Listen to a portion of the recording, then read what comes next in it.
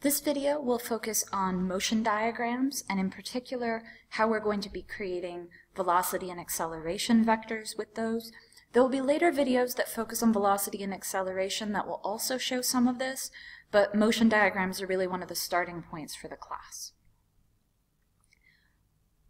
The SLOs that are most relevant for this topic are the idea of creating representations.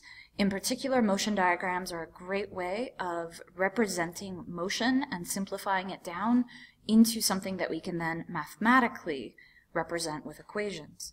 This is also about communication, in particular with vectors. That when we're drawing vectors to represent things, and right now most of our work with vectors will be done graphically rather than mathematically, it's really important that the vector you draw communicates what you intend it to.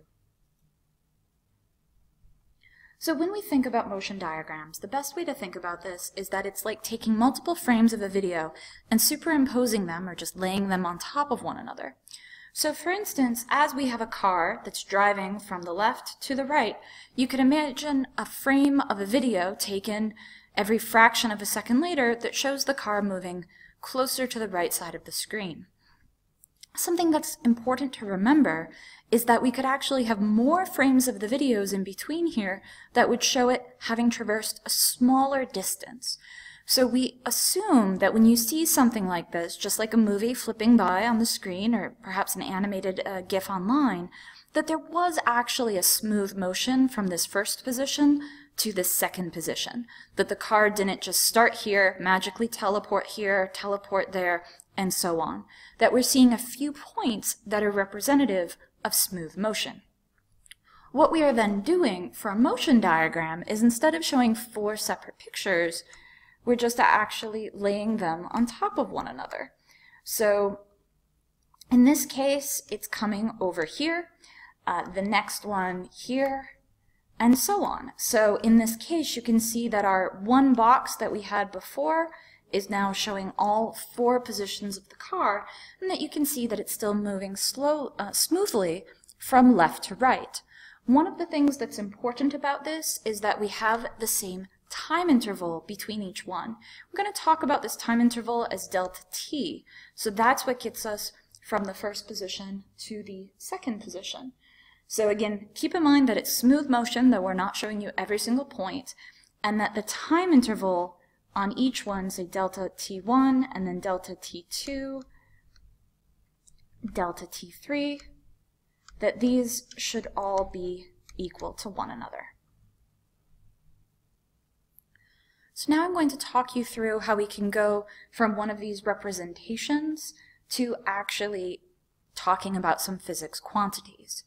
So the first thing to realize is that what we can clearly see from one position to another is called displacement. So if we just look at, in this case, the person on the skateboard, we see that in each situation, the person on the skateboard has moved, and we would call this distance a displacement. We have a first displacement, we have a second displacement, and so on. If this notation is unclear to you, make sure that you go back and look at the notation video and/or the vector video where I talk a little bit about this.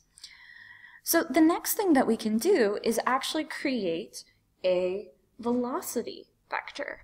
Now, the thing to remember for velocity is that in this case, we're really just starting with the idea of average velocity, and so I'm going to write this as v sub avg, meaning average velocity, and this is going to be equal to the displacement over whatever interval I'm looking at, divided by the time of that interval. Now this is again average velocity. Later videos will talk a little bit about how we can talk about velocity more accurately and the difference between average velocity and instantaneous velocity. Now what's nice about this is remember that our delta t is always going to be the same between every frame. So we're not actually calculating numbers here, but we know that delta t is the same. So if I wanted to create a velocity vector, in this case I can just make it the same length as delta r. And in this case my displacement really did have different units than my velocity vector, but I'm not worrying about units right now. So I have my first average velocity, my second average velocity, and my third average velocity. Now in this first case, you see that your displacement vectors are all the same size, so your velocity vectors are all the same size. This is what we call uniform motion and will be talked about in a little more detail in a later video. So we can now look at the second situation, which is of a person running. Now in this case, again, we want to try to draw these displacement vectors, and we're going to see that in this case, it looks like they're not all the same size. It looks like it's getting bigger and bigger, and we would call this a change in velocity and therefore an acceleration.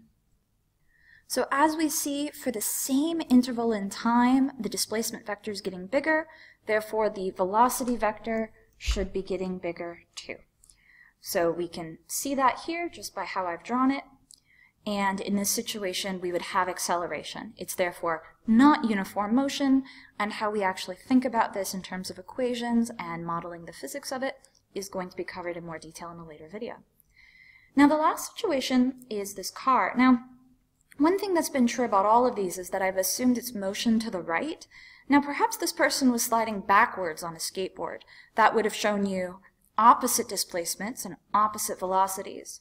It probably would have been much harder for this person to be running like this backwards, and perhaps the car is accelerating backwards, but instead we'll assume that the car is driving forwards. So for the sake of the car, we actually see that our displacement vector is getting smaller and smaller, so our corresponding velocity vector is decreasing in size. We would again say that this is not uniform motion, that there is an acceleration here. One thing to note in physics is that we call all changes in velocity an acceleration.